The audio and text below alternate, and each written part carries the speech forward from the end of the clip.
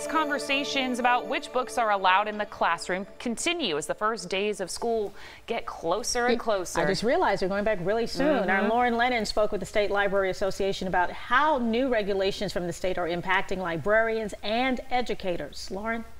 Well, Kitty and Tessa, with school quickly approaching, there are concerns about new state regulations for material allowed in classrooms. I spoke with the president of the South Carolina Association of School Librarians about concerns and confusion ahead of the year.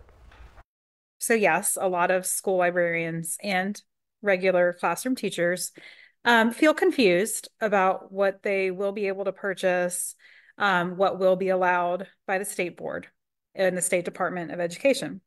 There's still confusion over what can be allowed in the classroom a month out from school start. People just aren't sure how far the regulation will be taken. You start to naturally go through what if scenarios in your head, and you want to be cautious because of course nobody is interested in, being called to the State Board of Education. Though the state regulation has not necessarily banned any books yet, it gives the Department of Education the ability to do so.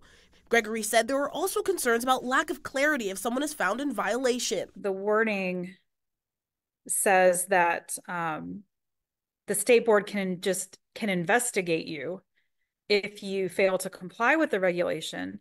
And if you violate it more than once, that could lead to a hearing and any consequence that the board deems suitable. Ask them to either remove that wording or clarify it, because that's not very clear at all. But at the end of the day, Gregory says the library is a positive tool for students, and that shouldn't be forgotten.